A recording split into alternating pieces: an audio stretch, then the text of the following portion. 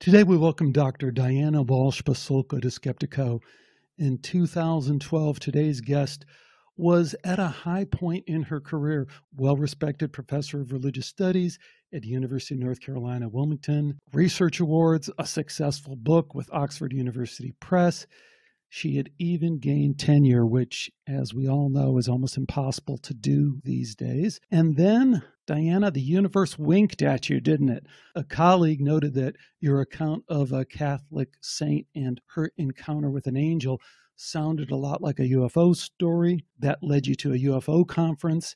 You met the amazing Chris Bledsoe, who told you about his encounter with ETs that seemed more technological than biological. Next, you're off to a UFO conference in California, where you just happened to land a personal tour of your old hometown, Silicon Valley, with none other than Jacques Vallée. So quite a journey, and that really set you off on this 6-year journey, taking you from your academic religious conferences with our friend Jeff Kripal at Rice University to harvesting space junk from secret crashed UFOs in the New Mexico desert, and with Silicon Valley meta-experiencers who don't think twice about ordering a $1,000 lunch from the Ritz and hopping on a private jet like an Uber, and ultimately back to your roots in the deepest walls of the library of the Vatican. Wow, what a story, what a book. Congratulations on American Cosmic. Brilliant book, and welcome to Skeptiko. Thank you so much for joining me. Absolutely. Happy to be here. So I really just kind of skimmed the surface, which would almost sound unbelievable to anyone who heard that introduction and think, oh, there's more, but there's like a lot more. Tell people your kind of opening line when someone bumps into you on the airplane and says, tell me about American Cosmic. What do you say?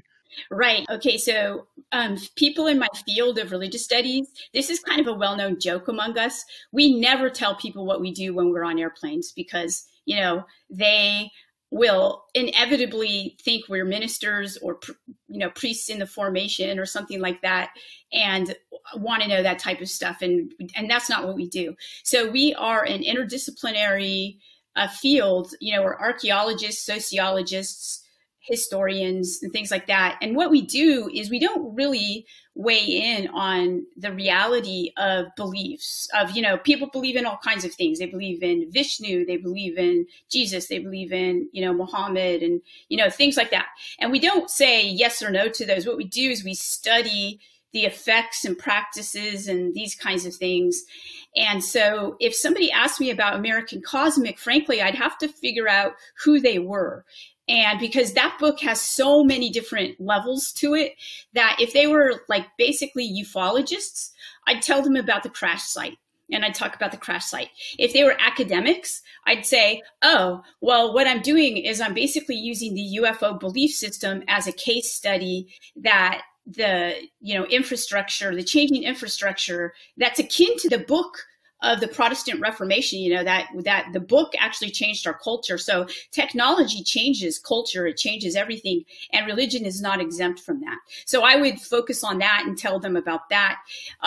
If they were interested in kind of like the Da Vinci Code, I'd tell them a little bit about, the kind of more unbelievable aspects of the book, which are nonetheless true, and my access to the secret archive because of my credentials, and meeting Brother Guy Consolmagno. And he's the director of the Vatican Observatory, which is, of course, is a giant telescope area in Castle Gandolfo, but also one in Arizona. And I just happened to ask him, he was just here to give a lecture at my university and we were hanging out. And I said, hey, I do archival work. And I said, do you have a space archive? And he said, well, as a matter of fact, anything that has to do with space from thousands of years ago comes to our place in Castle Gandolfo. It doesn't go to the Vatican. And so I just happened to sit there and I thought about it. And I thought, I wonder if I could get a look in your archive. And he said, of course. He said, we have a place for scholars to stay. You could stay for free. And of course, I had to take him up on that. So, yeah, I went there, and honestly, that's the end of the book. That the book was done by then, so I didn't think that was the last chapter. So when I got to that chapter, I had to tell my editor that, sorry, there's one more chapter to this book that's already been taking too long to write. And then it got edited about, I don't know, 1 million times, and a lot of stuff taken out. So I should actually write the real story behind the American cosmic kind of thing, but who knows? It's already caused quite a bit of controversy. Yes, it has.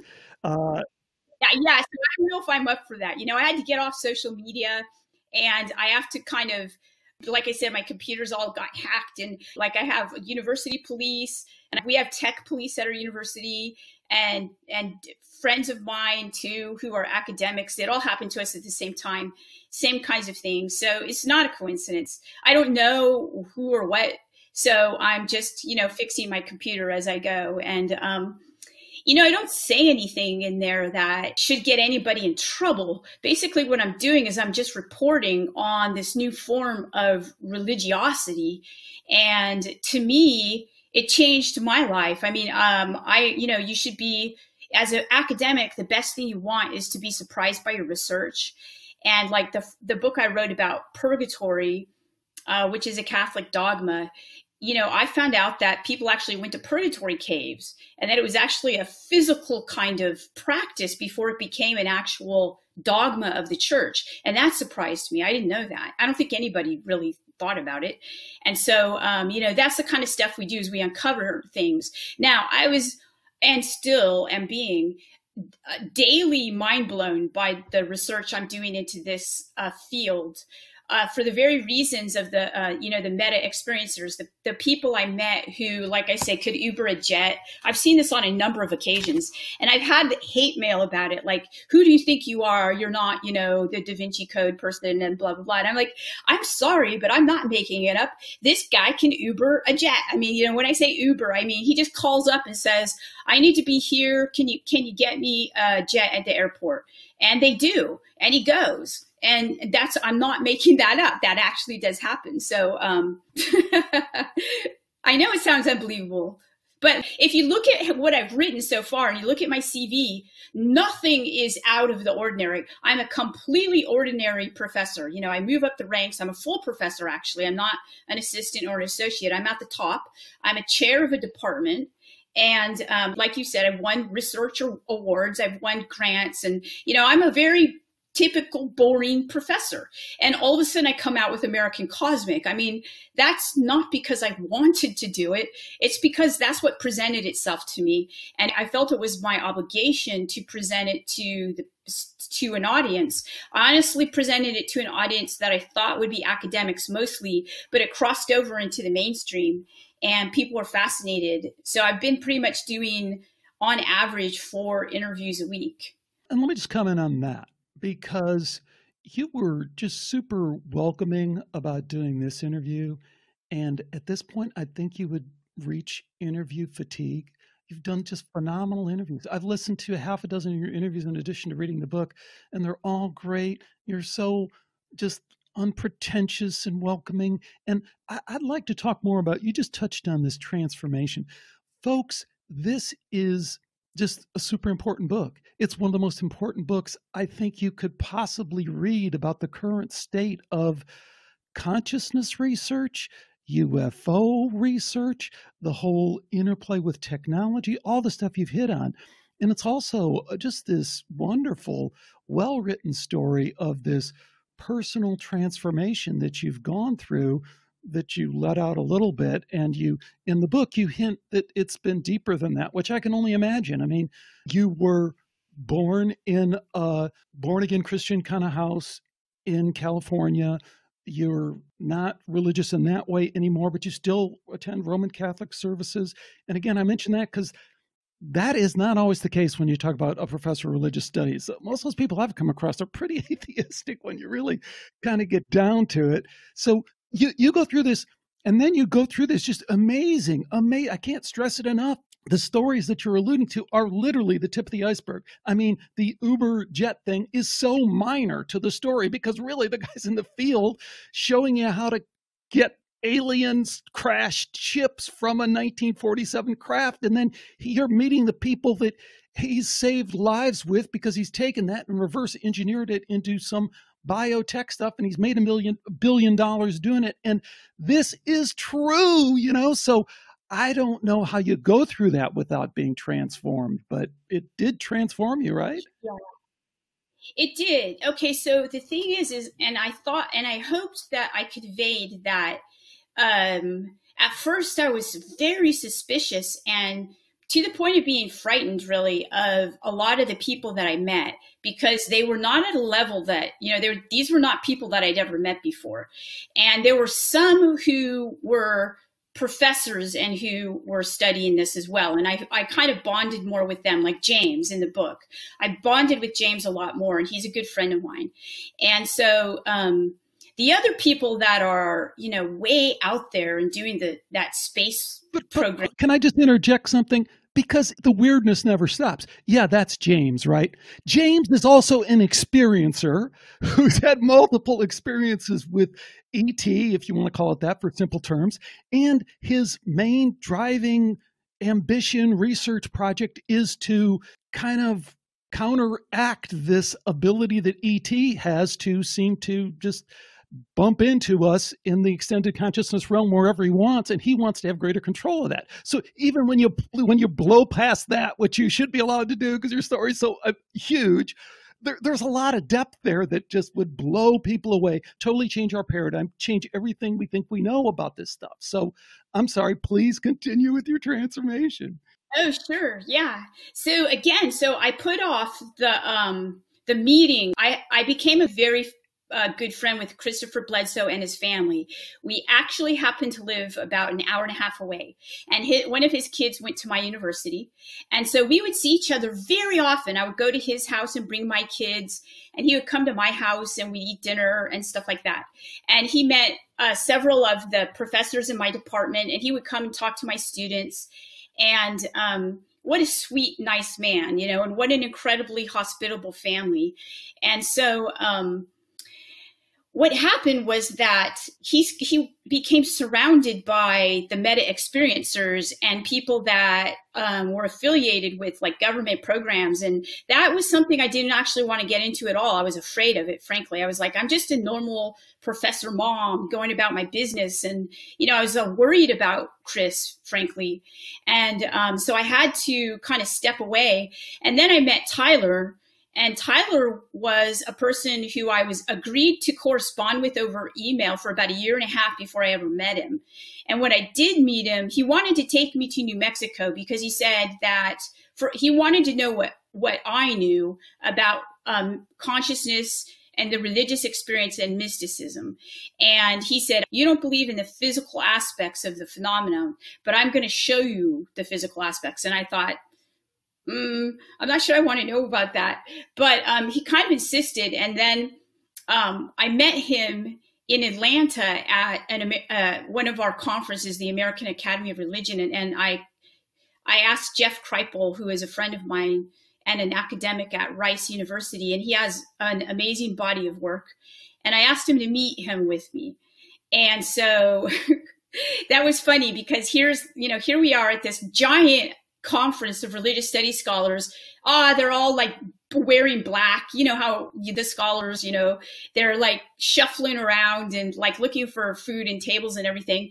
And in comes this guy, completely cool, wearing Gucci, and I immediately knew that was Tyler. I was like, oh, okay, this is not a scholar of religion. And he comes in and we introduce each other, and he looks around and he says, we can't eat here. He said, let's go to my hotel, the Ritz.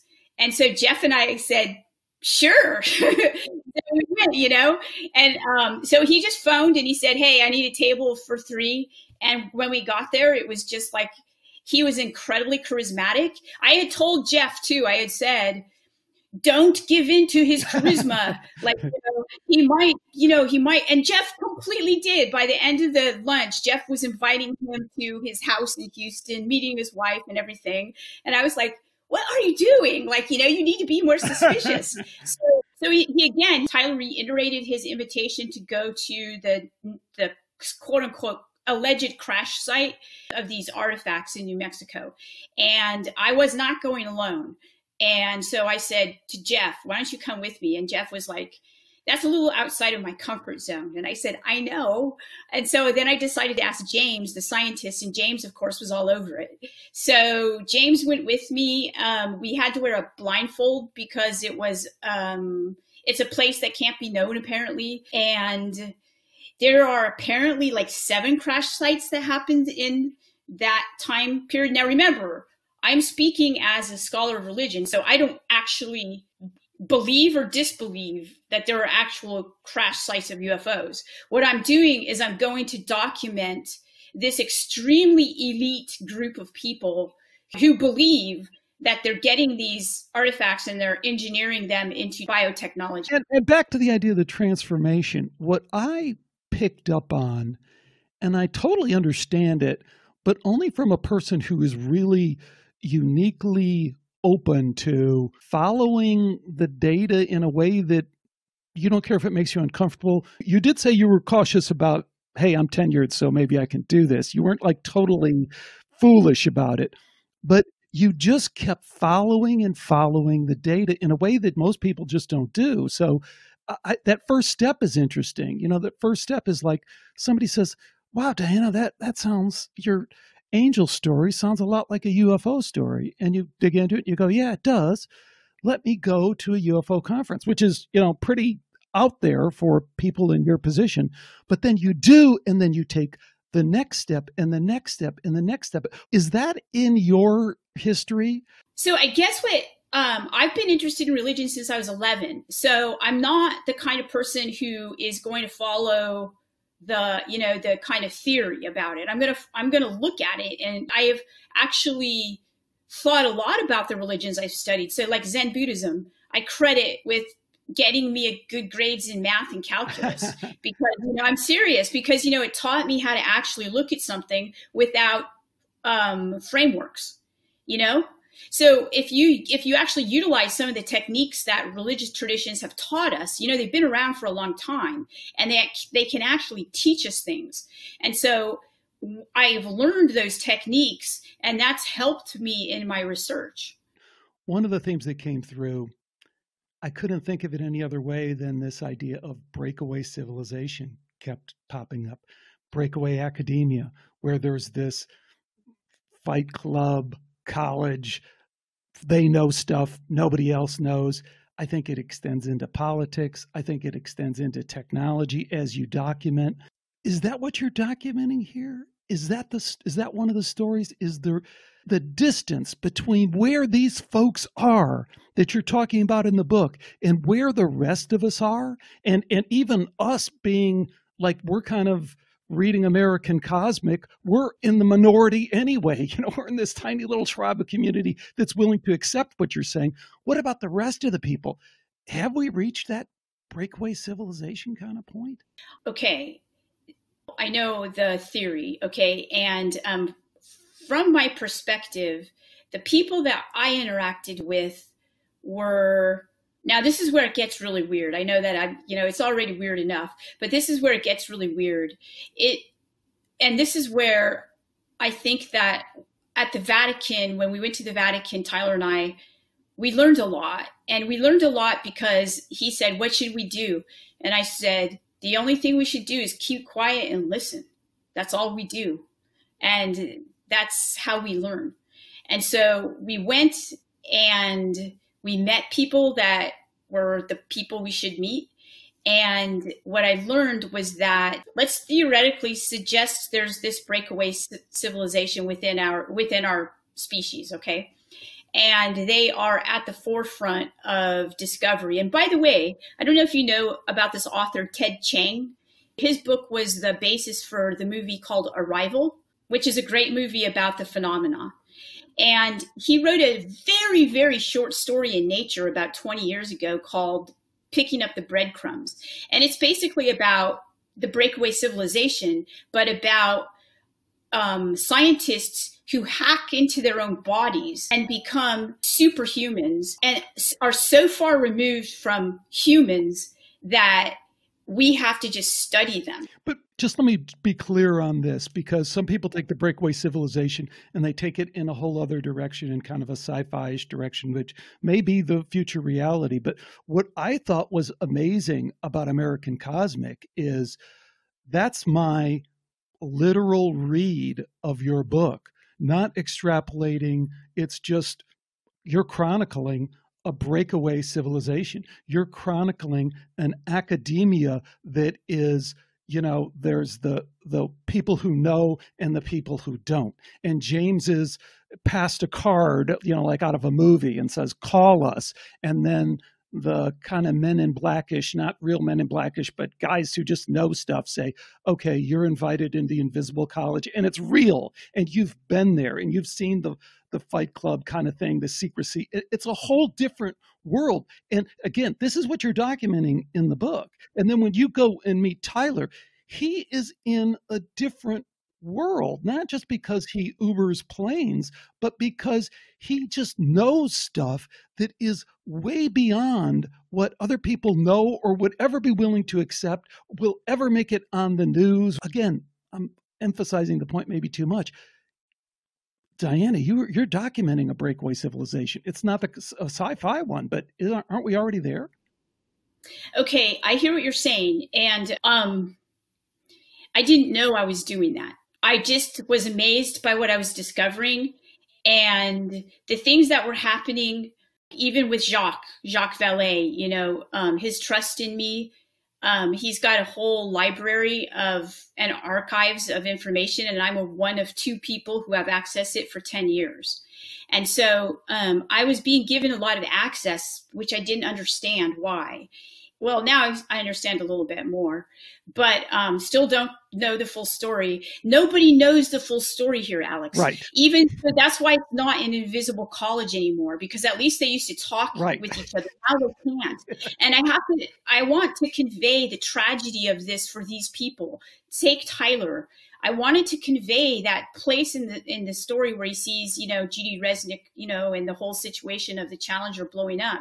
What I want to show is that this guy leads a tragic life. I mean, hey, it's all cool. He can, order this Uber and he's really awesome. He wears Gucci, and this kind of thing, but he's not a happy person. And he, the things that he knows, it drives him crazy. He doesn't know how he knows these things. Don't you? I'm glad I'm not Tyler. I'm glad I have this kind of more ordinary life. So the kind of, and in fact, I don't even know if I ever want to get back into this thing again because of the pain and suffering of that group. And that when you bring it out, look what happens to you. You get targeted as a crazy person and this and that. And so, who wants that? And so, and it stops academics from actually trying to study it, because once they do, they get ridiculed and, put, things like that happen. I mean, things very, very bad that I don't actually want to have in my reality. And, it sounds glamorous and everything, that those lives, but they're tinged with pain and suffering and constant anxiety. So, I mean, does that kind of give an indication of it's out there, yeah, and maybe somebody will take the banner and go and do the next American Cosmic 2 or something like that. But it most likely will not be me, because I've been burned by it. I mean, it hurt me. The realizations that you see are amazing and you'll never be the same. And maybe that's what life is really about, is to open up and see the, not just the amazingness of it, but also the pain and suffering of it. I saw a lot, and I just kind of want to go back into my cave again for a while. I do the interviews because my book just came out. People want to know about it. And I do like the book. I mean, I've read it a couple times now. You know, we read our books, and by the time academics, by the time we've read our books a couple times, we're sick of our books. I actually still like my book. When I read it, I go, yeah, you know, I remember that experience. These are experiences I had. These aren't theoretical kinds of things. You know, these are like, I went through all these experiences. I retain excellent relationships with James and Jacques Vallée and Jeff Kripal, Whitley Strieber, you know, and the others of the Fight Club. I'm just like I was before. I want to retreat from that because I don't want to be involved again with that.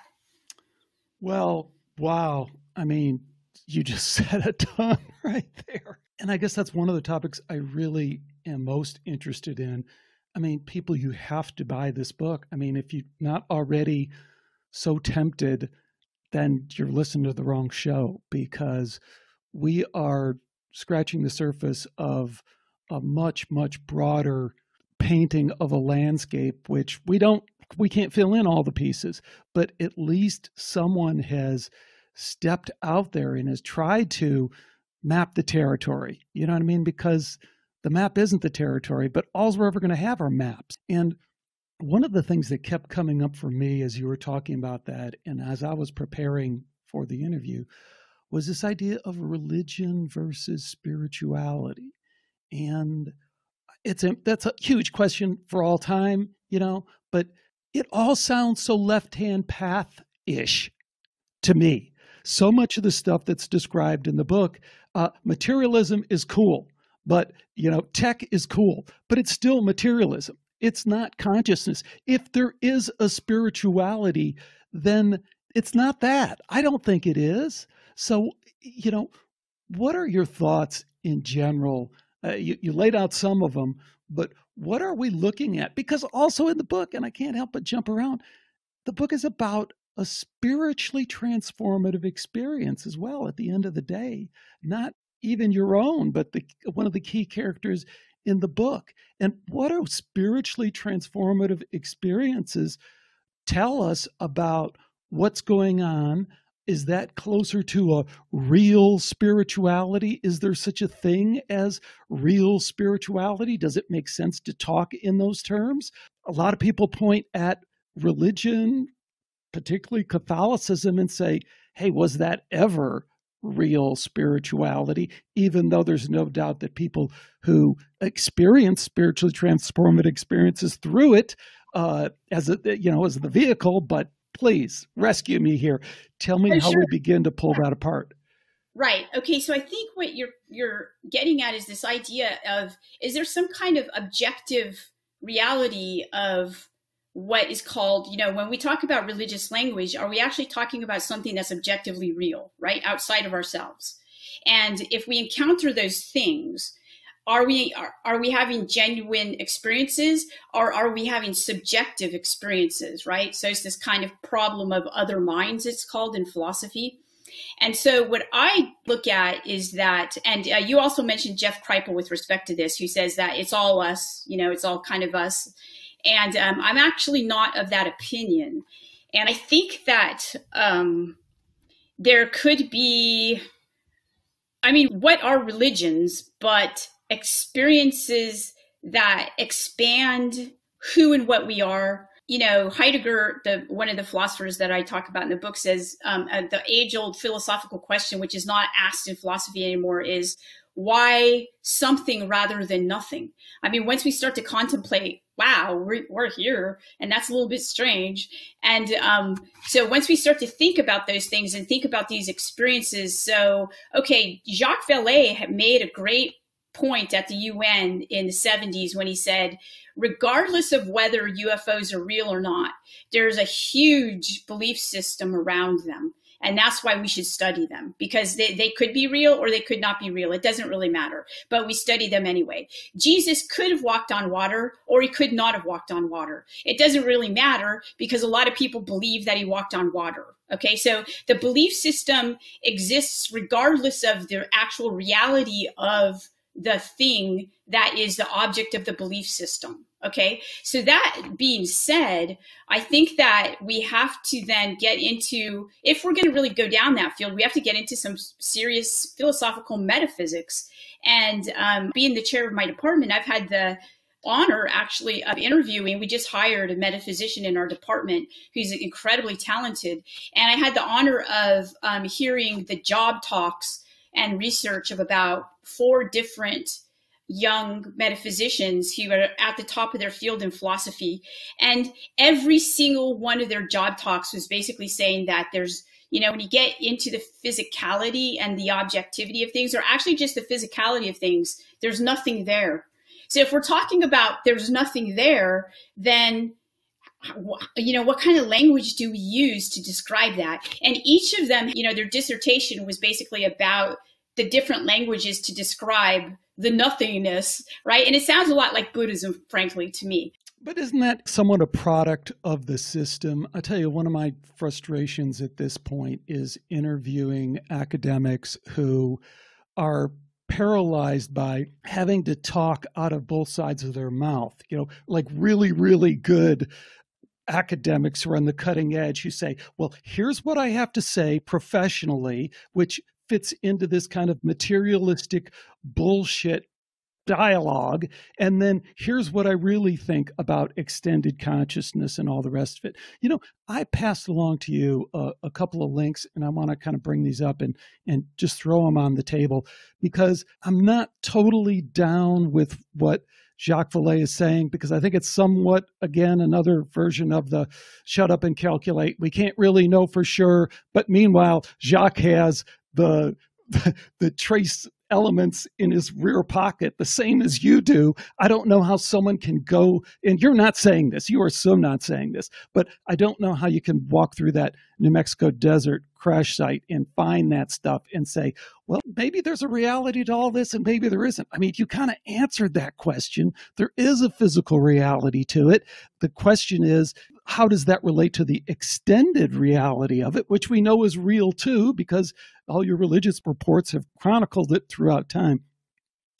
Let me throw this on the table. So Dr. Gregory Shushan comes along and he says, okay, I'm going to take a fresh look at this. First of all, I'm going to look at the near-death experience, because in a lot of ways, the near-death experience, and you're well-versed in all this stuff, so we can just jump right in the middle of it, is somewhat of a clean data set, in that we understand, at least we think we understand, from a neurological, physiological, medical standpoint, we understand that consciousness can't be happening in that thing that we call brain. So people can get all sideways about whether you're dead or last gasp of a dying brain. But no, if you go talk to, you know, Sam Parnia, who's one of the top resuscitation experts, physicians in the world, he'll say, no, these people are dead.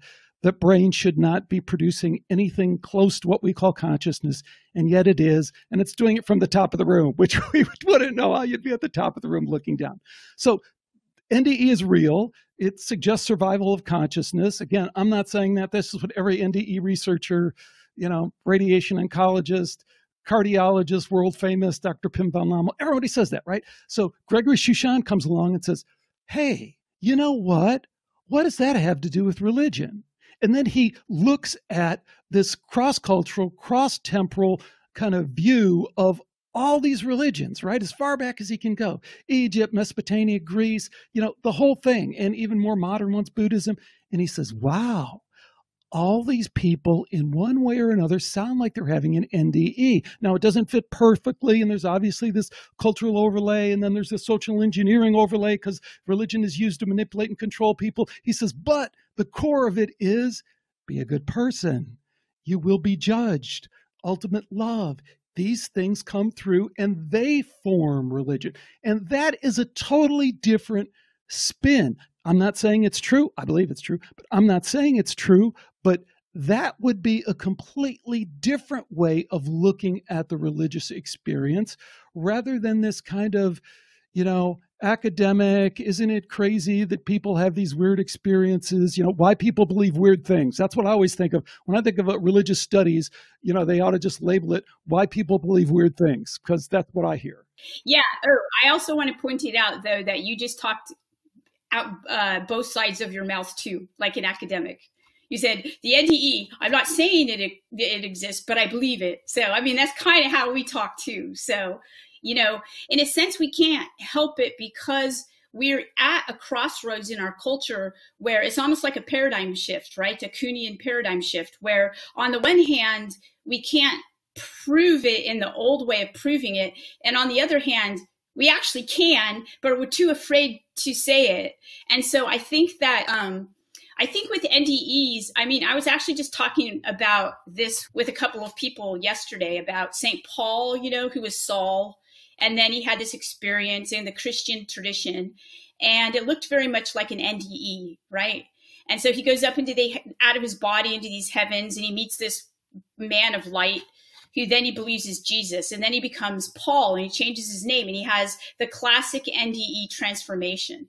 And then he's a good person after that, right? And so, yeah, I mean, I agree with you. So are you asking me about the UFO experiences being kind of like NDE experiences? Because I can say something about that. I'm going past that and asking this question, because in the book you devote a chapter to my buddy Ray Hernandez, yes, who has, done some really cool research.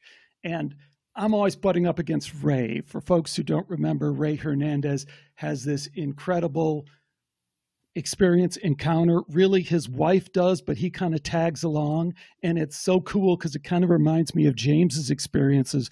Ray is walking down the stairs and his wife goes into this like hyper space ball along with their dog who is dying, who is healed through the process. And Ray goes down and follows him and then is told, there's nothing going on here. Go back to bed.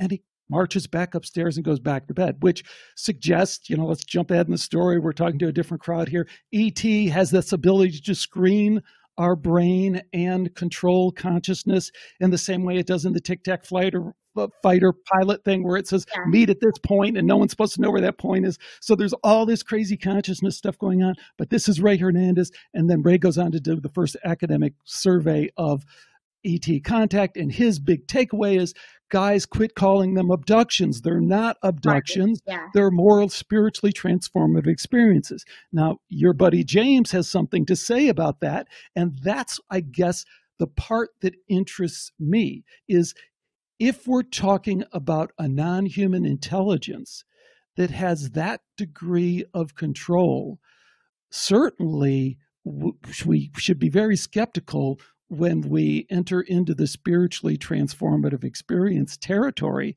But the first thing I think to answer is, as we map this extended consciousness realm, and we say there's this God realm and this heaven realm, and that seems to be where NDEs are. And then recently there's been this very pronounced move within certain aspects of the UFO community, including Jeff Kripal and including Ray, with the multiple contact modalities, saying, hey, no, it's all one. There's just different ways of contacting and accessing these same extended realms. And I guess I want to pump the brakes on that a little bit and say, do we know that? Or do we maybe want to consider more of a traditional religious perspective, if you will, what's always been tallied as that, and say, no, there is a purer form of that extended realm where God is? I mean, I framed it up as the question, who does ET pray to? You mentioned, in the book, you're so open, but you're going into this crash site, this UFO crash site the next day. And you say, I prayed because I didn't know what was going to happen. And I could only expect the worst. So you prayed. Does ET pray? Who does ET pray to? That's the question. No one's asking that question. No, other people are. The Catholic Church has asked that question. Oh, the Catholic Church.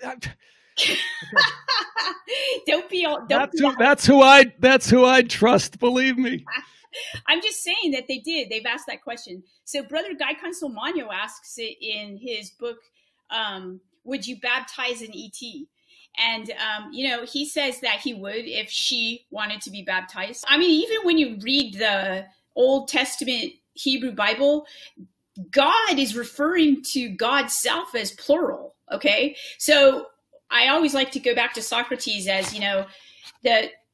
the person who was given the honor of the smartest person is the person who says they knew nothing. So I think we have to approach this with the perspective of, gosh, those are all good questions and we should follow through on them. But I have no conclusions. I've been criticized for it. Well, she doesn't give us any answers. Well, who can? Who's going to give you an answer? Yes, there are Martians and they're on Mars. Okay. No, we don't, sorry, I can't give that answer. I'm not going to, because I'm responsible in terms of, I'll present something that I say, okay, yes, this is the source for it. I know this to be true. But within this realm, I think what we have to do is we have to open up our minds to it. I honestly think that we're just at the beginning of understanding it. And I think that we've made a shift in the culture in that people like Robert Bigelow and people that have, the means are believing it and being very open about it now. And it's no longer so secretive or stigmatized. And that's a huge step forward. And I also think that I have a tradition and I'm a believer in my tradition. Now, my tradition is not perfect. I'm not like, if they knew what I actually thought, I'd get excommunicated. But, I'm still a cultural Catholic who believes in social justice. So there are different types of Catholics, just like there are different types of Buddhists. So, what can we say? Let's put it this way. And I'm going to say, I'm not reflecting my university and I'm not reflecting my book, Oxford, press, the press. But if there are these non-human intelligences, there are different sorts and types of them. And this goes back a long way. Like in my purgatory, in the book that I wrote about purgatory, the one previous to this, I go back to about 1100 and I read some of the original sources by Aquinas and those guys. And, they're talking about planetary intelligences and things like that, and different forms of non-human intelligences that are spatial. They're stellar. Okay. So it's not a new concept. It's been around for a long time. Emanuel Swedenborg wrote a bestseller in the 1750s called Life on Other Planets. And, he was a very intelligent person, right? And so I think that we can't just lump it into one category, because there are also, of course, as you know, like Howard Storm's NDE was terrible. Yeah, we just did a whole show on NDE. Yeah.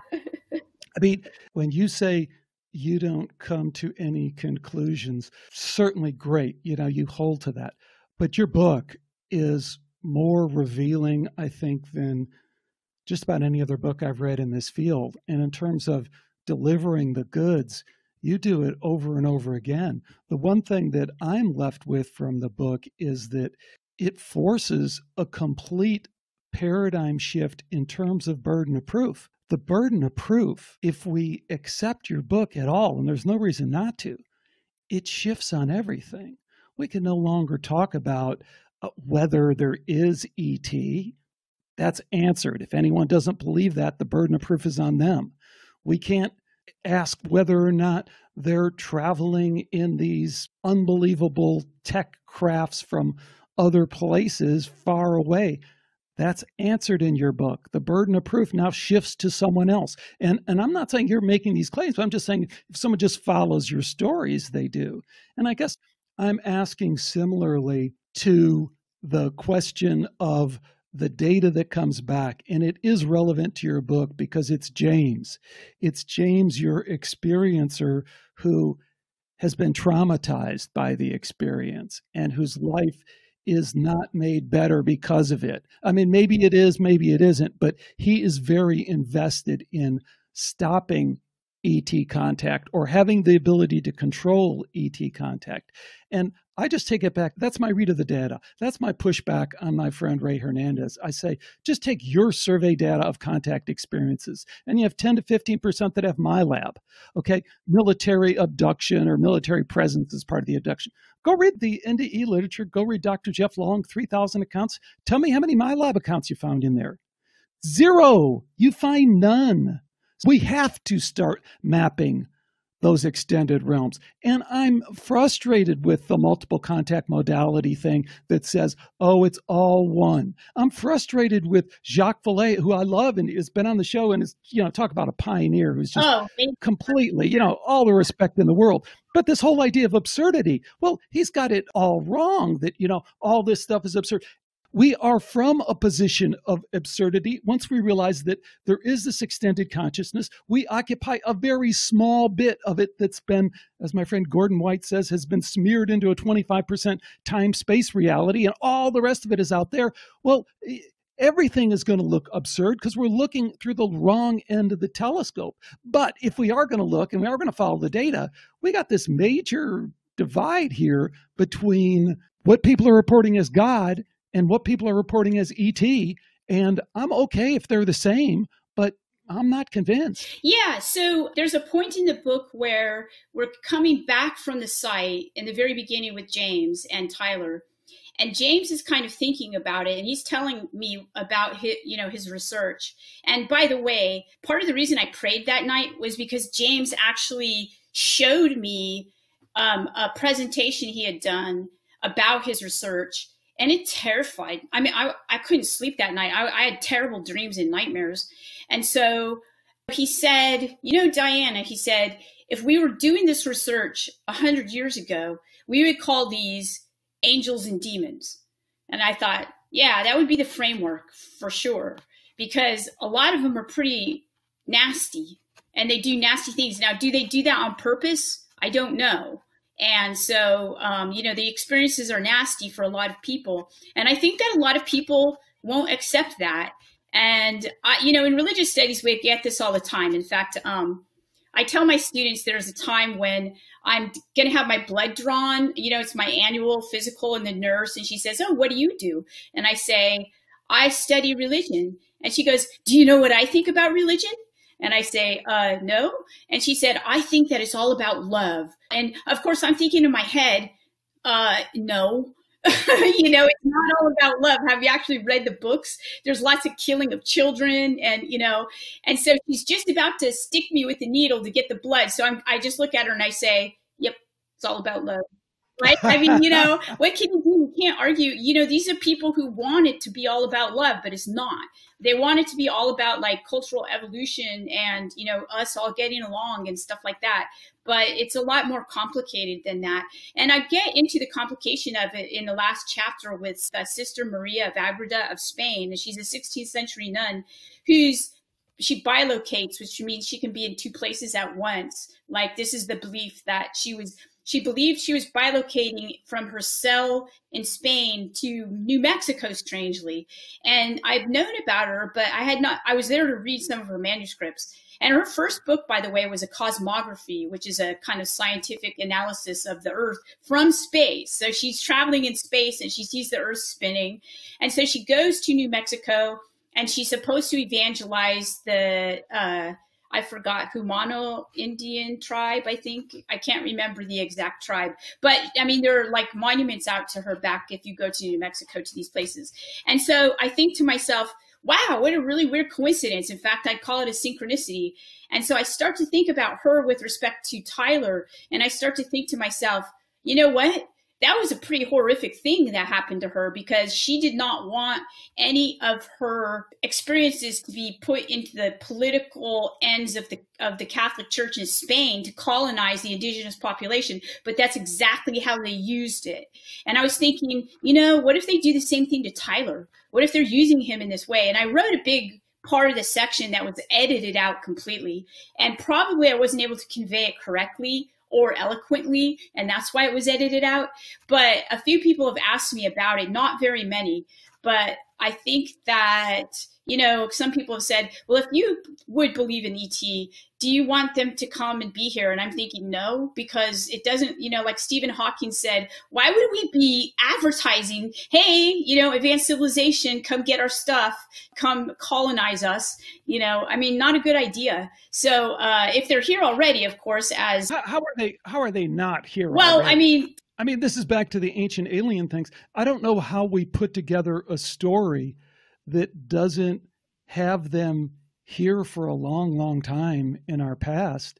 I don't know how we really put together a story that doesn't have them working with us as part of a genetic engineering kind of program. I mean, again, this is where I think American Cosmic takes us, because all this stuff becomes not just on the table, but the burden of proof, I think, shifts. You know, it's like I always remember Richard Dolan wrote an excellent book years ago at this point called After Disclosure. Well, they've already begun the disclosure, the drip drip disclosure, December 2017 in the New York Times, CBS News, Fox News. You can't get more disclosed than that. And they're still running the reruns on History TV.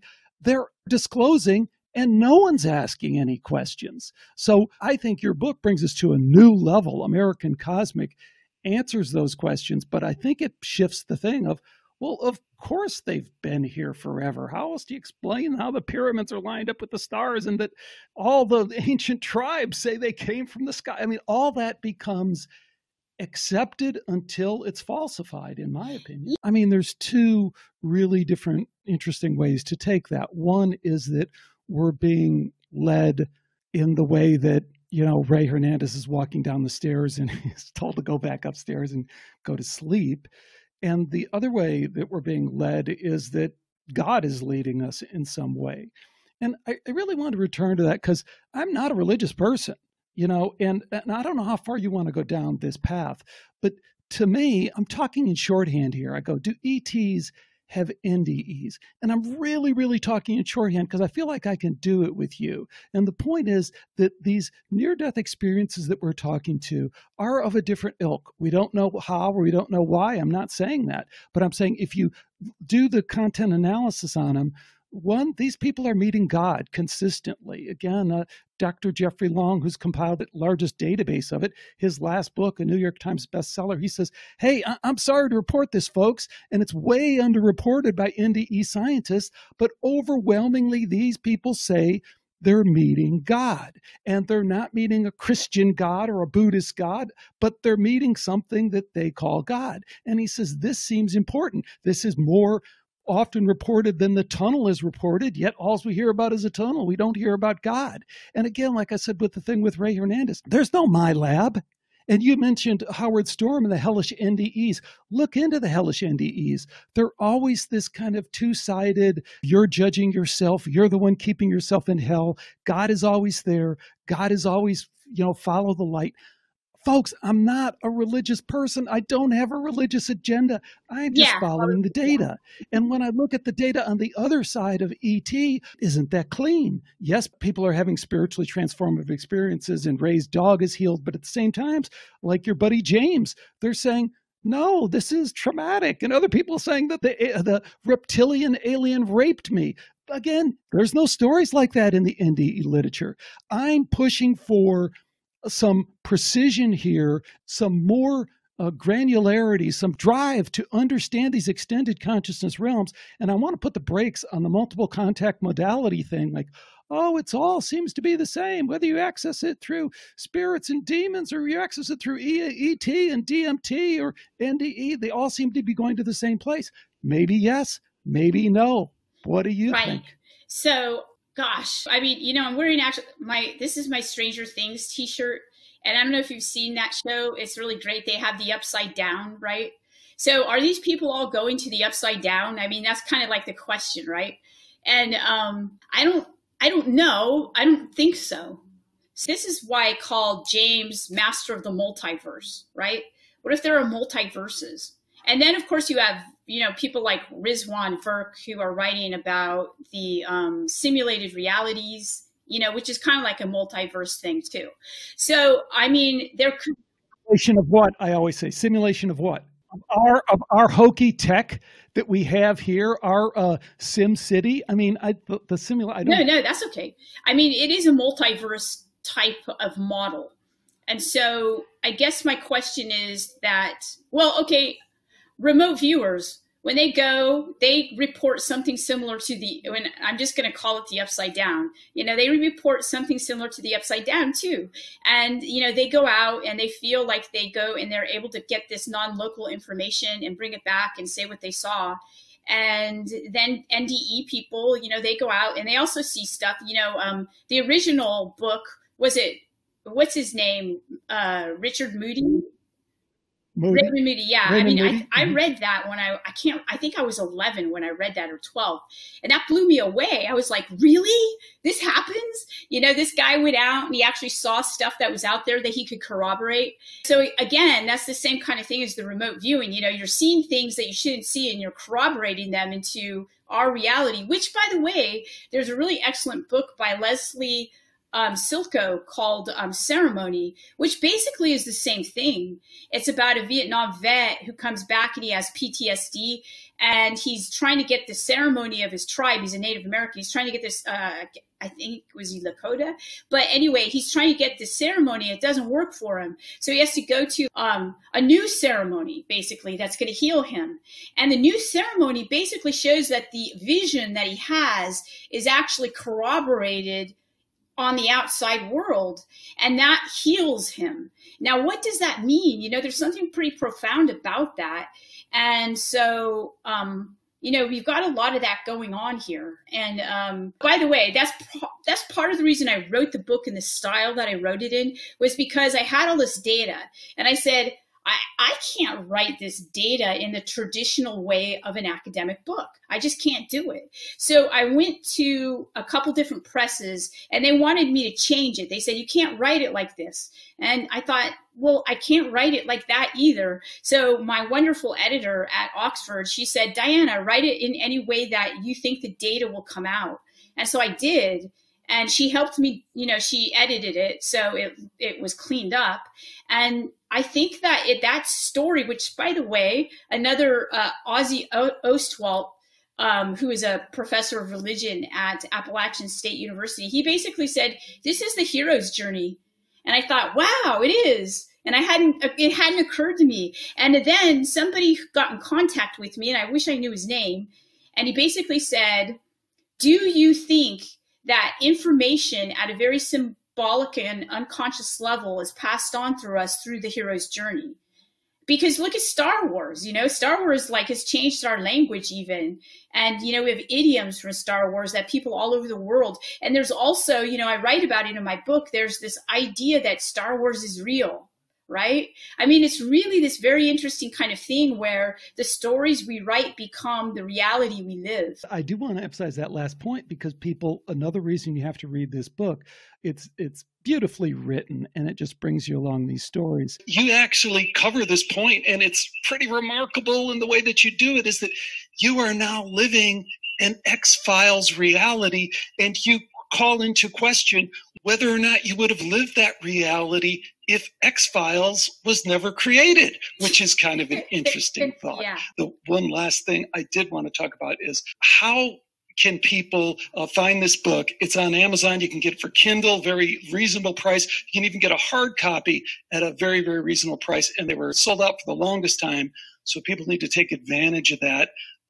So tell us about where they can get the book and also what projects you're working on, which we haven't even touched on, all the tech stuff and where AI might be taking us and how all that fits in. So there's so much more to talk about, but I'd love for you to tell us how people can connect with you. Sure. So I do have a website called americancosmic.com.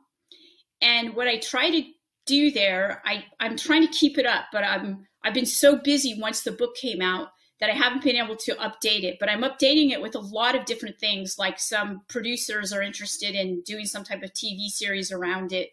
And so we're kind of talking about doing that. I have another book that I'm considering doing, which is called The Language of Angels, where I talk about how synchronicity fits into this all and is kind of like the engine of religious belief and religion and spiritualities and even New Age spiritualities. I also have an ongoing project with the Vatican about kind of going back into the Vatican and looking at some of those sources quote unquote angel encounters, and actually doing the analyses of them from their language, kind of doing a literal analysis and then a contextual analysis side by side. So I've got like a bunch of different projects that I'm doing.